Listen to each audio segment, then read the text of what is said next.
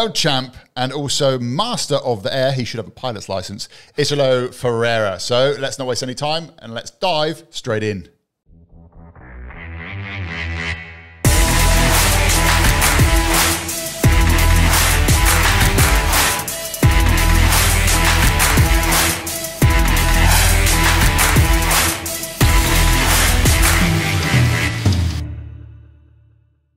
So we've got a video here. This is another one of the coaches where Clayton hasn't seen the video ahead of time. So Clayton's got no idea what he's about to see. All he knows is that it is Italo Ferreira. So let's bring out the iPad and let's play. Let's see what takeaways we get. Oh, he got annihilated.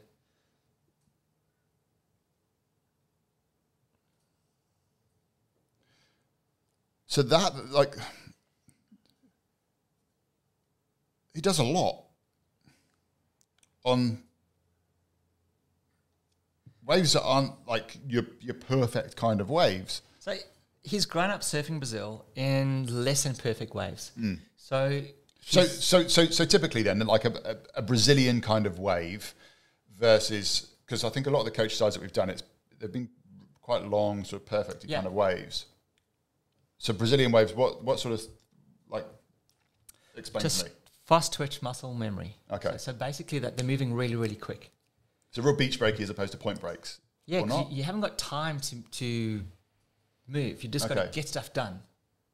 So you'll find like the Toledos and the Italos, they've got a high energy surf. Okay, yep. Okay. Which is initially, when Brazilians got on tour, their styles were regarded as being a bit ugly because they're just moving and they're all over the place.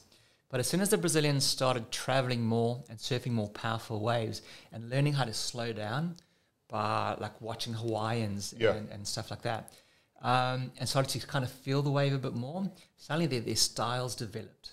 And now you got people with fast twitch muscle memory who can regulate between surfing slow and surfing fast. Yeah. Yeah, so it's a pretty powerful place to be. Correct. So it's easy for a person who rides small waves, who's motivated surfing shit waves, to then learn how to ride big waves. But it's really hard for someone who rides big waves to find the motivation to go surf small shitty waves. Oh, interesting, yeah. Yeah, so that's why I think the Brazilians are having this Brazilian storm on tour, where they just, like an army of ants, just like, and chewing up and annihilating everyone.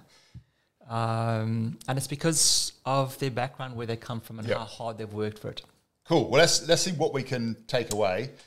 And I'm sure that there's loads here. But look at this section straight away. So he's eyeballing where he wants to hit. And I mean, the thing's already pitching. It looks late. That lip's broken already. Okay. Now, what I want to show you there is that he's not centered over his board. He's inverted.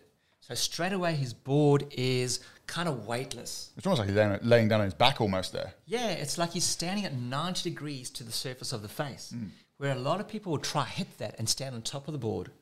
So he's allowing the board to move. He's giving it space. He's making it lighter. Yeah. Now, in order to give it more space, you'll need to bring the knees in to be able to get any rotation. So he's not really pushing out as much as he is drawing the knees in, kind of like a skateboarder doing an ollie. So when he goes for a turn, there's the knee in.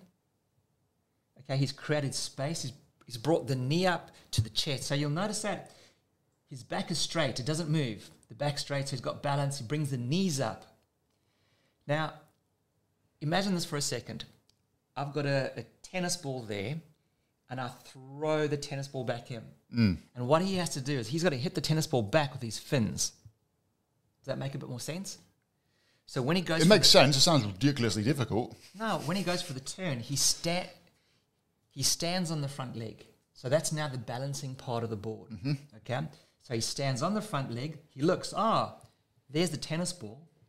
Okay? He brings the knee up on the back leg, and using the fins, he basically kicks the tennis ball back to the beach. Boom. Okay, now you've made that sound ridiculously easy. Yep. I feel like a sack of potatoes if I ever try and do anything that looks as light and as energetic as that. Because I think you may have too many moving parts. Okay. You don't know what to do.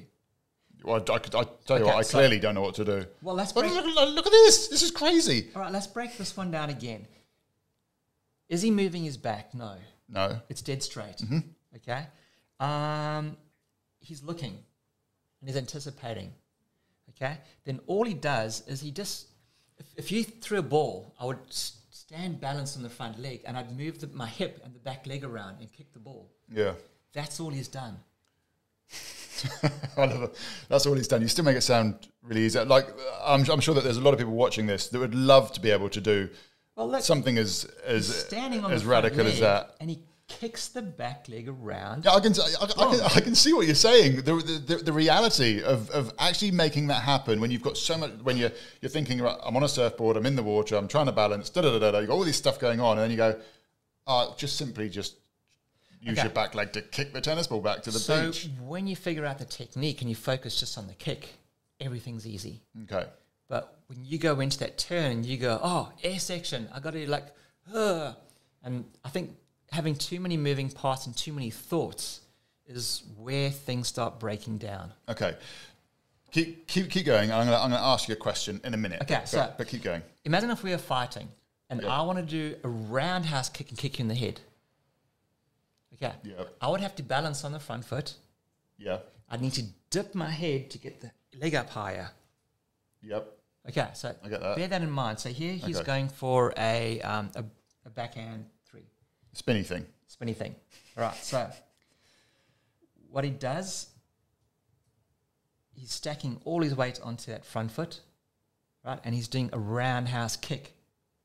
And he's kicking to the beach. Boom. Okay, so watch this over here. I think he does it again. So he gets his head low. Now you'll notice he's not standing on the board. So if I was to kick you, the lower I dip my head, the more momentum I'll have for the kick. Okay. If I'm standing up straight, there's no ways I can twist. I'll twist myself off my feet. Yep. Okay. Now he puts all his weight onto the front foot. And there's the roundhouse kick.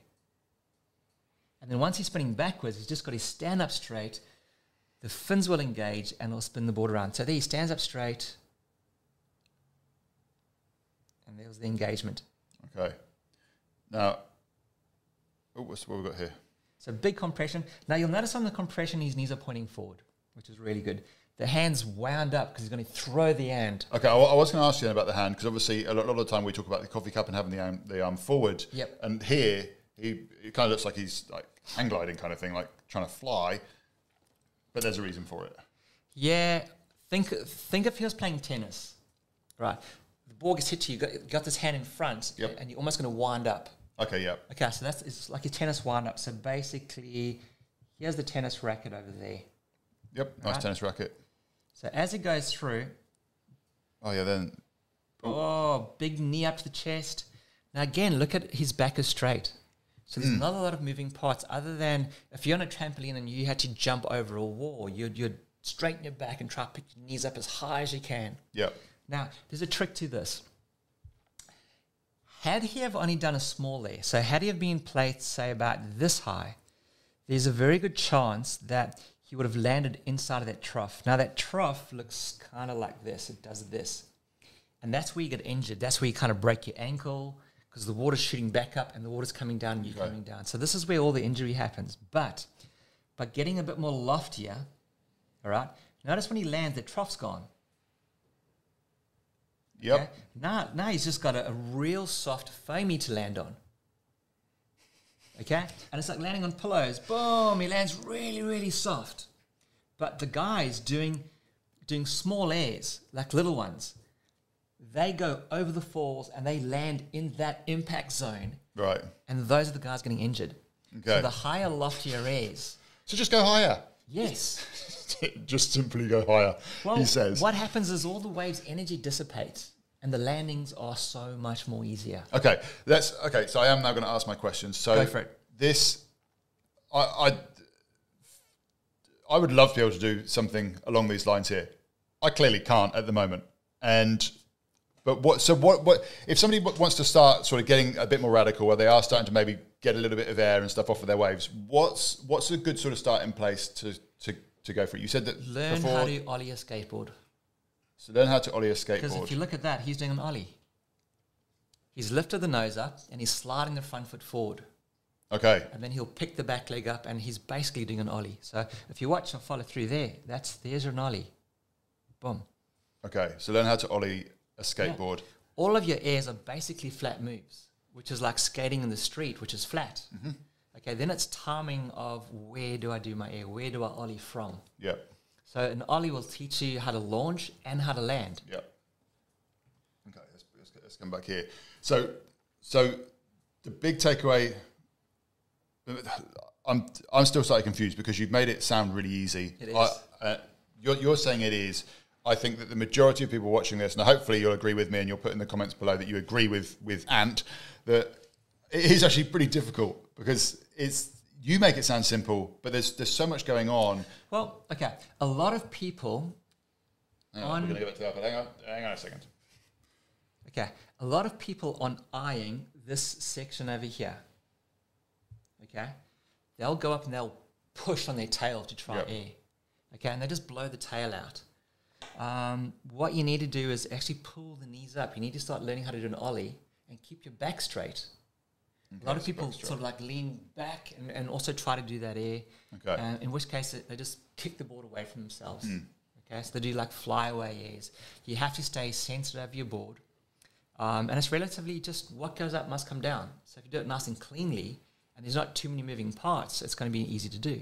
Okay, perfect. I feel that this video could be a whole, I mean, this is a whole training thing in itself, getting airs. But for the start off for this, go out there, so don't get on a surfboard, get on a skateboard instead and start ollieing that skateboard if the air time is what you're looking to start getting into. If you haven't liked and subscribed, make sure that you do. Also hit that notification bell so that you find out when the next Coach's Eye comes out.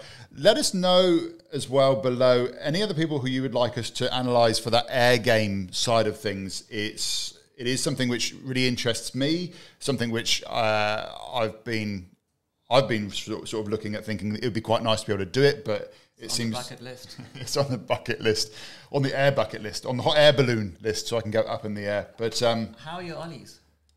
My ollies on a skateboard are medium. Medium. I can do them. I can get up and down a curb. Good. So honestly, just learn how to float and get more hang time on your ollie. Okay.